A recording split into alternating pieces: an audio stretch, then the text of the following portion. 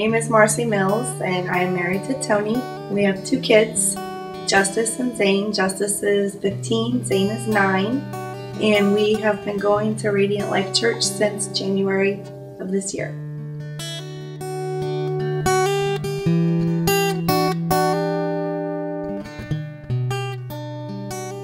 Tony and I will have been married 10 years this Friday, which is November 1st. A year ago, we were facing really big trials, and I can sit here and tell you that almost exactly a year ago, I was done. I was ready to move on. We were coexisting, we weren't getting along, just lots of trials in our marriage to where I didn't think that there was anything that could happen that could bring me back to him.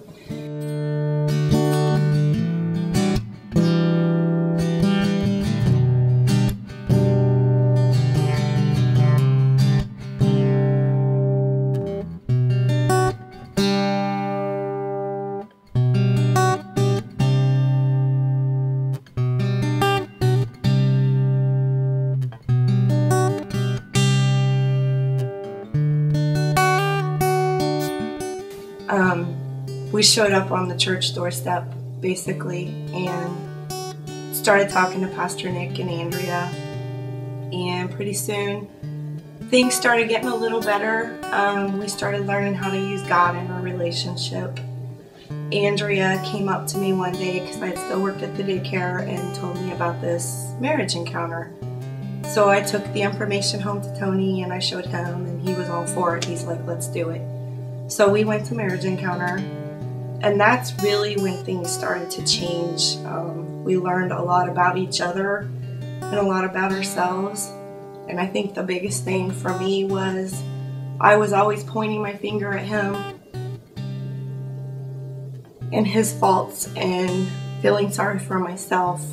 And when you go to marriage encounter, they teach you how to pray with each other and how to work things out in your marriage using God and your faith. And God showed me that weekend that it was me. And it was me, and I needed to look at myself, and I needed God to help me be a better person so that I could be a better wife. Once that happened, every day I was on my knees, God help me, change me to be a Proverbs 31 wife.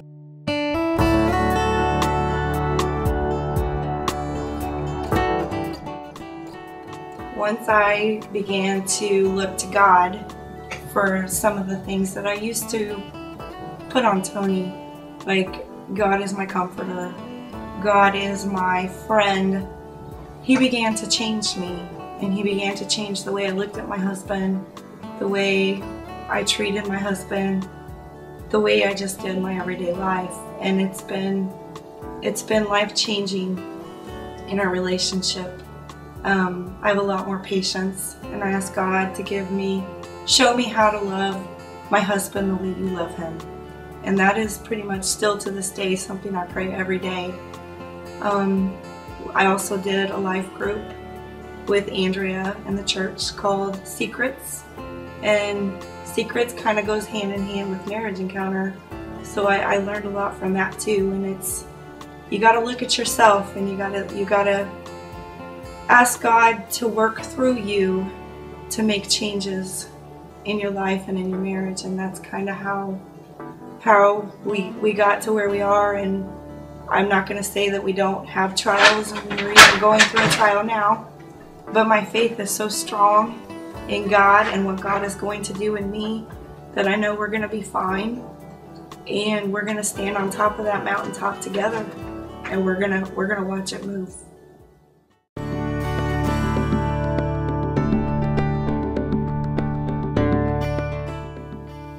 Right about the same time all of this was going on, the marriage encounter, Secrets, life groups, I decided to take a leap of faith, and I left the daycare to pursue my photography. And it was good.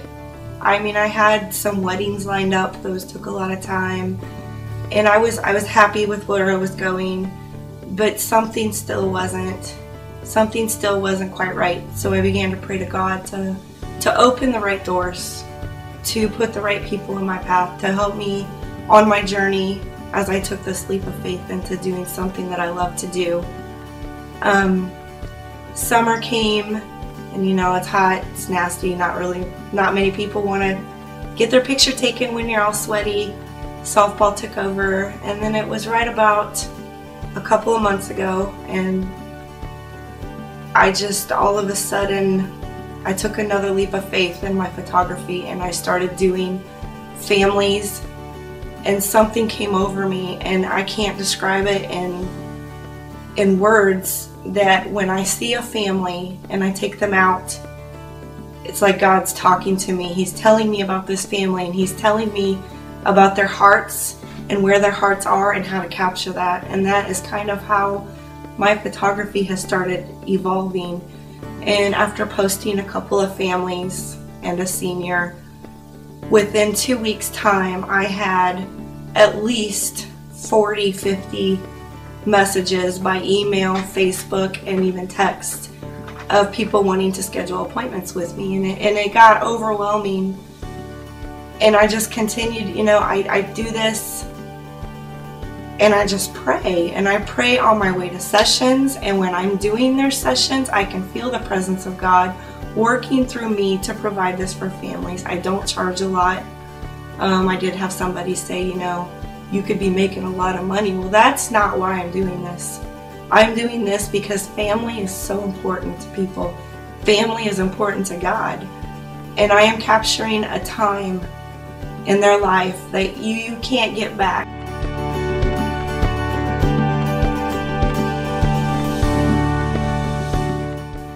If I have done you, I pray over your photos. I pray over your families. I pray for blessings upon you.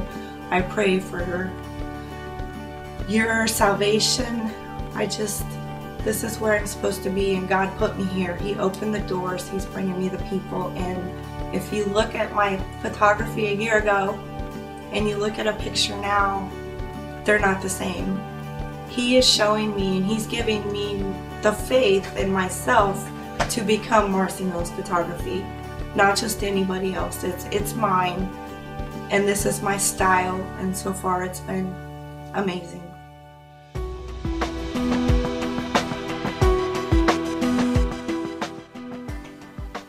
Soon after taking my leap of faith away from the daycare and into my photography, summer came around, and as you know, Justice, my daughter Justice, is a big-time softball player. A year ago, she committed to the University of Georgia to play softball. So our summers, since she was 8 years old, have been softball, softball, softball, softball. This summer came around, and we were out of town. Not just out of town, we were out of state nearly every weekend this summer. And when you're out of town, you can't go to church. You can go to church, but it's not Radiant Life. And I think it's then when I started feeling the conviction of being away from church, and that is when my relationship with God started to grow, because I did not like that conviction. Something had to change, but when you're out of state, you can't be in two places at once. So I began to dig really deep. I talked to God. That's when I began to talk to God all day long, every day. I was so hungry for His Word.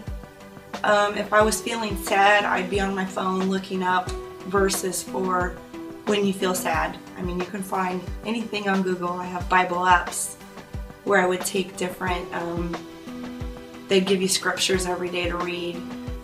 Just all day long, every day, all I thought about was God. And that is kind of how my journey kind of took off from there, was being out of church because of the conviction, and God was pulling at my heart. So I just began to talk to Him every day, and that's when things really started to change.